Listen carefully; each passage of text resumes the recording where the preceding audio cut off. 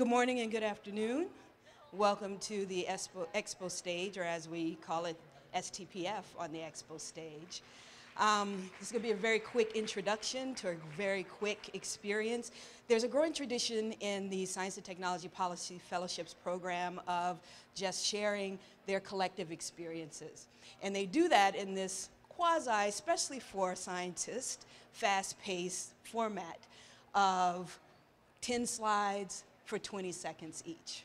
And so the brave souls that are joining you today has agreed to join to do this format. So you will see 7 10 by 20 flash talks, approximately 70 slides, 7 science policy experiences in 30 minutes. If any of you are interested after the fact of learning more about the S&T Policy Fellowships program, please see my colleague Chris over here in the back and sign our sheet. But first, I will invite up to the stage our first speaker for the afternoon.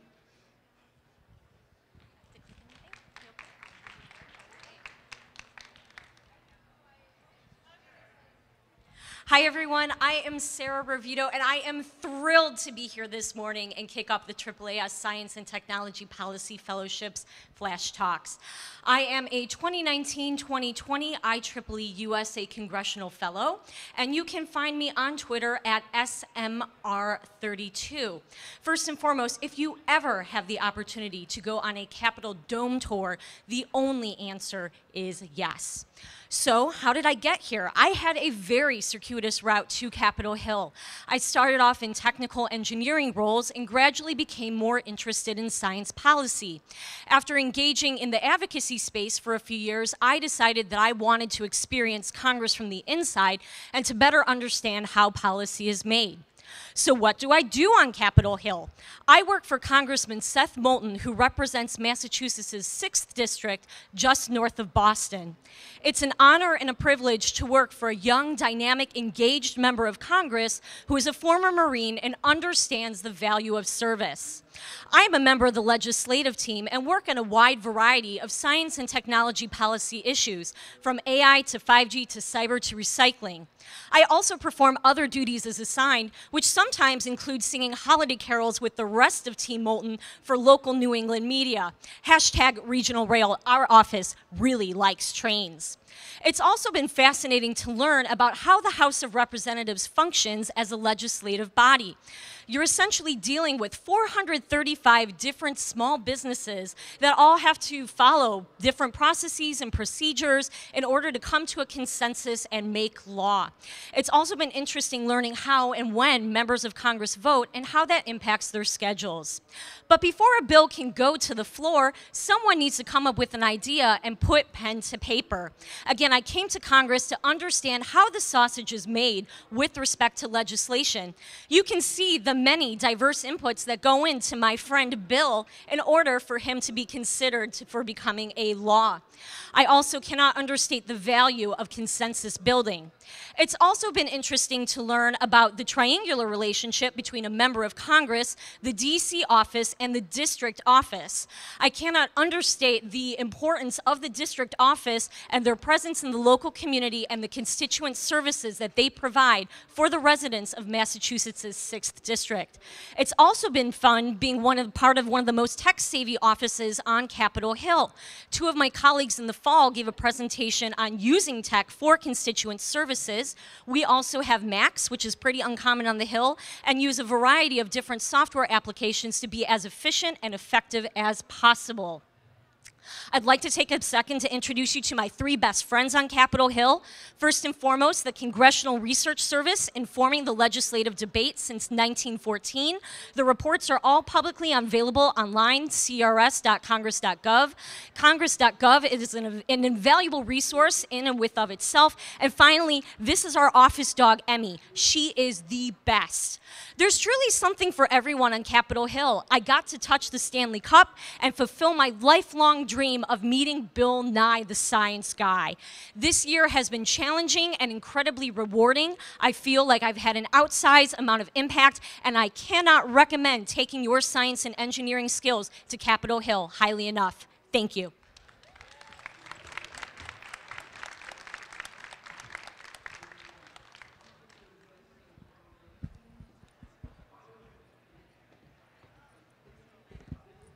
Good afternoon. My name is Gillian Bowser. I'm going to be a little bit different. I'm an old fellow, or we in my class call it the gray apples instead of the green apples. So I'm from Colorado State University. I'm an associate professor there. I'm going to take you through a little bit of voyage of what you do after your AAAS fellowship and thinking about things you can do that you probably hadn't thought about, and introduce everybody to things with 6 or 8 legs. So I'm going to start from the top of saying I came from Brooklyn, New York as a scientist, went to AAAS to learn how to do policy, and then how do I translate that policy back to my students. So I have students at Colorado State, and we work on bugs, and we work in fun places like Yellowstone National Park. And the idea was that how do we boldly go where no scientist or bug person has gone before? So in about 8, 7 really quick, easy steps, I want to show you how we got from point A to point B, how do you become a scientist working on bugs, to get that policy piece and then translate it back to a community and have students do all of those steps. And a quick shout out, my students are actually presenting here, so if you could go give them support, it's their first AAAS experience. Step number 1, the next generation. Focus on that next generation through your AAAS experience. How do we get the next generation to navigate the space of international diplomacy? It's not easy. They get lost. How do you go from a field biologist to somebody with a suit on and pass through Goodwill on the way to get that suit? So we're trying to figure out how to get students to think about their science and take it into policy. Step number 2 was then to learn a new language. One of the things we tell our students all the time is you have to pay attention to the language. In diplomacy, every word counts. In entomology, every leg counts. So you need to think about that difference. How do you translate that 8 legs, 6 legs into 8 words, 6 words of diplomacy that has meaning? Step number 3, that field experience. So you're out there chasing a bug around in the highlands of Peru or out in the deserts of Colorado, and you need to think about how does that data have application? Then how am I going to take that application and translate it to a language that somebody else understands? So we try to provide them that skill set.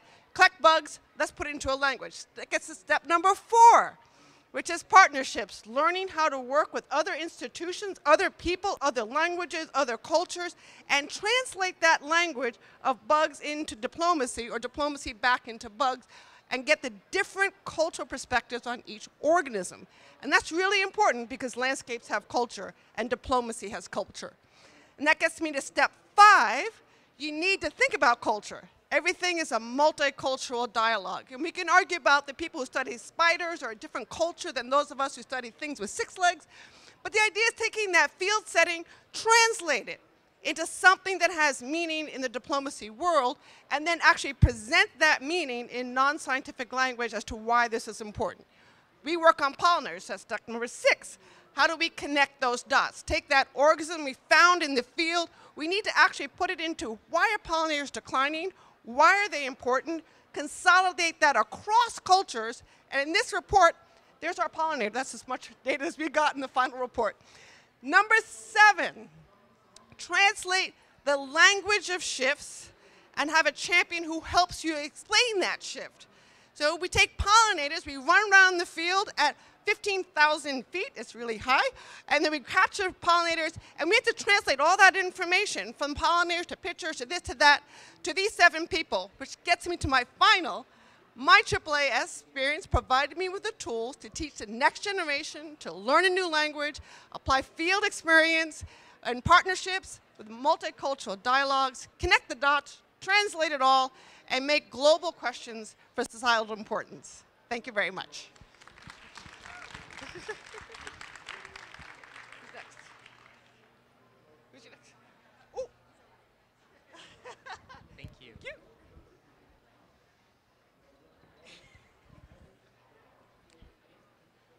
Hi, everybody. My name is Nick. I have put up a couple of things. I want to thank all of the organizations and people who got me here, including my parents who dressed me in weird sunglasses. If any of these logos resonate with you, let me know. We can have a conversation about it. Just want to make sure I can be a little bit relatable up here. So if you relate, let me know. But today I'm coming to you as a 2019-2020 Congressional Science Fellow. That's me in the back in the little yellow circle. That's also me up front in the very Rococo suit. They made me stand up front because they thought it was a really cute suit. I think so too. If there's anything we learned from this presentation, it's that this could also be my modeling application. So I'm currently working for Congressman David Price. He represents the North Carolina 4th District. That's Chapel Hill, Durham, Raleigh, the Research Triangle Park. If you're wondering about the weird shape of that district, we can have a conversation offline about that. But David Price sits on the Appropriations Committee, and I've highlighted the 3 appropriations subcommittees that I think the most about in my role. What are some things I do on the job? Well, sometimes I write tweets for the boss. Sometimes I watch really weird YouTube videos that activists send me about birds called the sage grouse. I think the title of the email was like, please save this majestic creature, and we can agree to disagree on that. And sometimes I take meetings from constituent representatives. This is a meeting with the Citizens Climate Lobby. One of the coolest things I get to do is I get to meet really cool people. That's my boss in the middle, the tall white guy. The guy to his left is former Secretary of Transportation Anthony Fox, who also happens to be the former mayor of my hometown, Charlotte, North Carolina. And I got to meet him at a breakfast one morning, which was super cool. Not pictured, I also got to meet Al Gore a couple weeks ago, but I made these slides before that. So I want to talk a little bit about the appropriations process. If you Google what's the appropriations process, you get a little diagram like this. Here's the thing. This doesn't include all of the incredible stakeholder engagement that goes into creating a budget. A budget isn't just a bunch of people saying, here's what we should give money to. It's a bunch of communities coming to us and asking for money. Pictured here is something called the Climate Adaptation Science Centers. The Climate Adaptation Science Centers are all over the country. There's one here at the University of Washington. There's also one at North Carolina State University in my boss's district. They came to us and said, we only get $25 million a year. We'd like $38 million so we can make a Midwest Climate Adaptation Science Center. And we said, here you go. So because a bunch of scientists, and honestly, this was actually what really made it impactful and meaningful to me, is a bunch of PhD students showed up to my office and said, hey, Nick, we really need more money so we can keep doing our good work and keep adapting to climate change. And we said, you know what, that's worth it. Let's put that money in the budget because you need it and because we actually all need it. What's coming next? Well, we passed our budget 2 months ago. No shutdown this year. You're welcome. And we just got the president's budget request on Monday, which means it's already time to start writing a new budget. There is no rest for the wicked. We will be hopefully not getting a budget out even sooner than December this year. If you have any questions, you want to know more about the budget process, I am in the weeds there, so please get in touch with me. You can email me or tweet at me. That's a peacock. I thought it was cute. Or look me up on Instagram. That's just for cute pictures. Your choice. Thank you.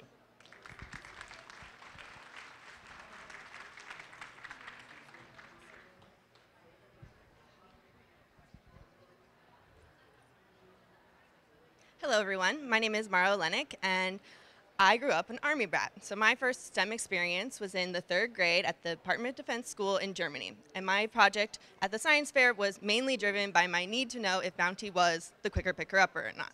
Spoiler alert, it was.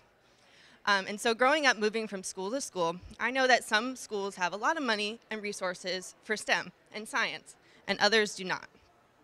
But throughout this wavy path here, I had a scatter of experiences that were funded by government and local organizations to help me experience STEM at a young age.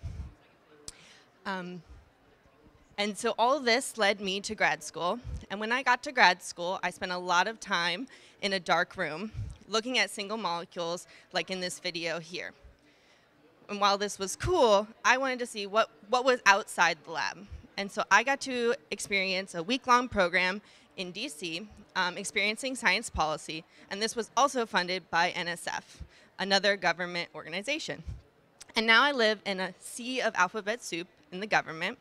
And I work at the National Institute of Health, in the National Institute of Neurological Disorders and Stroke, in the Office of Neuroscience, Communication, and Engagement. Whew, it's a lot of words, but what does it mean? And so our office mainly does communication and engagement.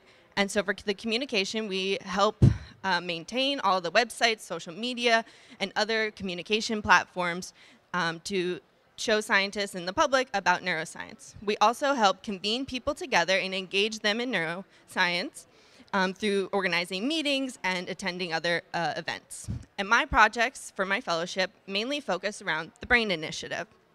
And this is a collaboration among several federal agencies to help fund innovative neuroscience and tools for neuroscience, including making fun tools to image animals while they move.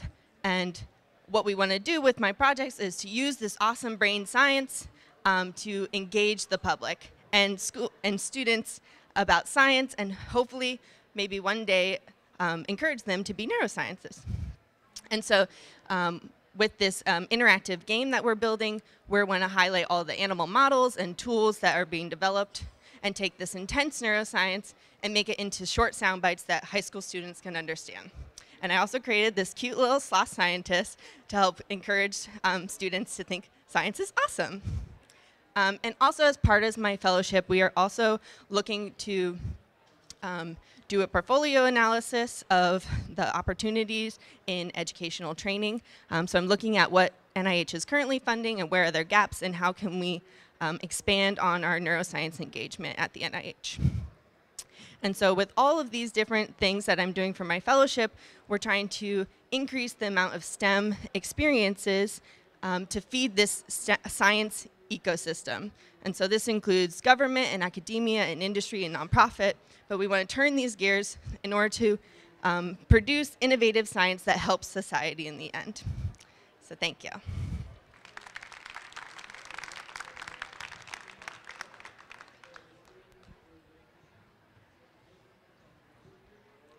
Hi everyone, my name is Steph Guerra and I am a AAAS fellow in the VA. The VA is the nation's largest healthcare system, and we also have an extensive intramural research program which is embedded in the system. And this means that the research that we do at the VA is very closely linked to the patient care. We characterize these impacts into two categories: policy and clinical practice. The VA has three primary arms: the field, which are the medical facilities across the nation, the policy offices in DC, which set clinical practice standards for the field, and the Office of Research and Development, where I am, which funds the researchers. The cool thing about working here is that there's extensive interactions among these three arms. Research that we do in the Office of Research and Development is implemented in evidence-based practices. Some of these are listed here. The field comes to us for the data and evidence to establish them. The policy offices also come to us to set the standards for the field. Policy also interacts greatly with the research. So the policy offices come to the Office of Research and Development for more evidence and data in order to respond to legislation and congressional oversight. Listed here are three of the laws that have had outsized impact on the VA, not just clinical practice, but also the research. They actually lead to the funding of new research portfolios in my office. Now, I want to take a quick overview of how I actually got here to the VA. So this journey was sort of winding. I'm a cancer biologist by training, but I did a lot of science communication work during my graduate school experience. This sparked my interest in talking to non-scientists and working in the policy field. I came to DC as a Mirzayan Fellow at the National Academies of Science and ended up here at the VA working in health policy. The great thing about working for the VA is that it's a mission-driven organization. We achieve our mission by working on high-priority clinical issues that are prevalent in the veteran population. This includes things such as suicide prevention and TBI. My work portfolio focuses on opioids and pain management, as well as precision oncology. As a cancer researcher, I'm so excited to be involved in a precision oncology initiative, which is a system-wide implementation problem. We're building infrastructure in research and clinical practice so that veterans have the best access to cancer care. Right now, we're focusing on lung cancer and metastatic prostate cancer. Moving forward, I'm also a program manager for two different experimental funding mechanisms in my office. These include the Consortium of Research, which is a group of researchers in pain and opioids management meant to accelerate research impacts through building research networks. Second are the Rivers projects, which are 5-year impact projects meant to implement evidence-based practices and develop new tools and resources for the field. Now, when we have these new experimental funding mechanisms, we actually need new ways to evaluate their impact. Listed here are some of the metrics that we use in my office, and we also ask that our researchers provide an impacts plan at the proposal stage of their projects so we know they're thinking about the impacts over the impact factors of their work. And so I hope I've given you a little bit of a sense of what it's like working for a learning healthcare system where research really influences practice and policy. I'm very happy to continue this conversation beyond these 200 seconds, so feel free to find me throughout the meeting or connect with me on Twitter. I'm at Steph_Guerra. Thank you so much.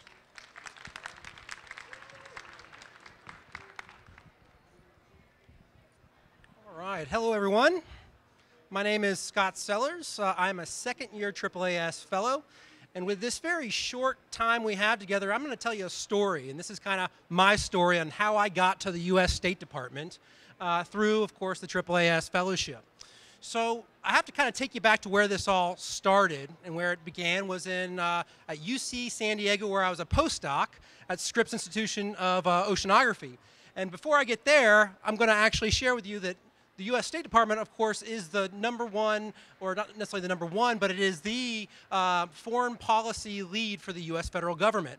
And has a mission, of course, to support foreign policy and diplomacy around the world. And you might ask, well, how did an academic get to that place? Well, of course, you have to have some sort of deep interest in policy. This was actually my office view, where I studied water resource management at Scripps. I did the CCST policy fellowship in Sacramento, and it kind of hooked me. I was like, I have to better understand policy, and on the federal level, on the state level, and so I had to put down my research, which I loved so much, in order to do that, and to take that risk and kind of explore a new area that I was going to be a part of. And of course, I looked at high-dimensional data sets using data mining techniques, and loved my research, which I performed at UC San Diego and UC Irvine, and then of course decided to pack up the family and move to DC. And so that move, of course, that decision was a very big, let's just say, life-changing experience, right? I mean, you're leaving your academic bubble to go and explore the federal government. And when I originally applied for this fellowship, it was in the election season of 2016. So a lot of things changed when I arrived in DC. And of course, I landed at a fabulous office, the National Science Foundation, for my first year. It was the Office of Advanced Cyber Infrastructure. If you're a computer geek or a computer nerd, this is your office. They fund all the supercomputers at universities, international networking infrastructure, cyber infrastructure, data, software, artificial intelligence. They do everything, and they really, really, really provide all the funding for, or 80% of the funding for computer scientists. But deep down, I gained an unexpected interest in foreign policy and international collaborations through some of the networking projects I was working on. And so I decided to re-enter the pool and re-interview, and was able to obtain an offer at the U.S. State Department at the Office of Science and Technology Cooperation. And I showed you those pictures a second ago because if you learn anything about the federal government, sometimes things take a while. And I had to work from my basement in Virginia for 6 months while I waited for the paperwork to go through. But it all worked out, and I ended up now at the STC office. We protect American scientific dominance. We advance foreign policy through science. And of course, we advance our economic security. And I put up this slide because I found myself in this very complex space of geopolitical landscape change and how science and technology fits into it, right? The core values of science and research and how it plays into these larger pictures of international collaborations and partnerships and what that means. And so we're working very hard to advocate for fundamental principles in science and technology every day. And that goes for being at a state visit for the Prime Minister of Australia, which is part of my portfolio now, to traveling to Australia and talking with their academies about foundational values of science and technology. And then I put this picture from Air New Zealand. If you ever get a chance to fly to New Zealand and they give you ice cream, just try it, trust me. So thank you.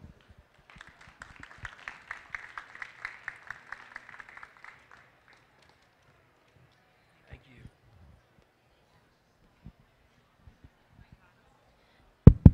Great. Hi, I'm Wynn Meyer, an Ohio-raised evolutionary geneticist, former a cappella singer, and AAAS policy fellow at NIH. And I'm Goli Yamini, DC local biophysicist and mother of 2 boys, and a STP fellow at the National Science Foundation. And this is our cross-agency love story. My host agency, the National Science Foundation, where discoveries begin, was founded 70 years ago to promote the progression of science and funds basic research in a lot of different disciplines, notably computer science, where 82% of academic research in computer science is funded by the NSF and has led to many successful companies like Google. The program that I work with is called Smart and Connected Health. It's a cross-cutting initiative and focuses on addressing health problems through basic computer science, engineering, and social and behavioral science research. Imagine if Louis Pasteur was a computer scientist. Like, how would he address health questions? My agency, the National Institutes of Health, is the largest public funder of biomedical research in the world. Nowadays, understanding the causes of and ways to treat disease require combining biology with data and computer science to understand the petabytes of data being generated through medical images, electronic health records, and whole genome sequences. So my office, the Office of Data Science Strategy, is tasked with helping NIH to deal with this deluge of data and questions like, where should it go? How can we share it while preserving its privacy? And how can we make sense of it all? One of our many programs, the Data Scholars Program, brings in industry computer science and data experts to work alongside biomedical experts to address these questions. Our agency's initial meet cute went something like this. Those health data sets, those health questions and data sets ignite the fires of my passion for science. Wow, the computer science skills of my dreams. We're a perfect match! But it took more than chemistry to cement our relationship. We needed to put a ring on it and make things official with a big fat MOU. Through ongoing coordination, we've joined strengths to support research at the intersection of data and health, and we're expanding to provide training opportunities for undergrads and underrepresented groups. This growing relationship promises a harmonious future. Imagine science and health. But wait, we think about it day and night.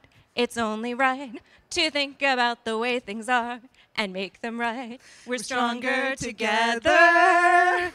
If I take a paper cup with half of mine, and it said that your baby's fine, and ease your mind, imagine how the world could be so very fine. The future is brighter. I can't see why robots can't make a sense touch in our life. Pairing doctors and engineers is a rush. It's just right. Sleep studies. Studies of sleep. Nowadays we use AI to take a peep. The only way to make things right is seamlessly. It's 2020, remember? So what's the future for this relationship? What does the future hold? With the predominance of AI and other advancing technologies and the diversing workforce, there's so much to be done, and we're set to deal with it all. And we're hoping that this relationship can be a good model for other interagency relationships, showing them what a successful romance can look like. We're stronger together.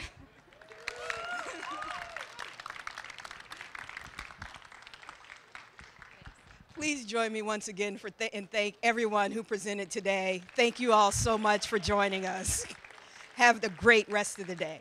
And if you have any questions, most of these fellows throughout the event will be at our booth over in the AAAS Pavilion. Take care.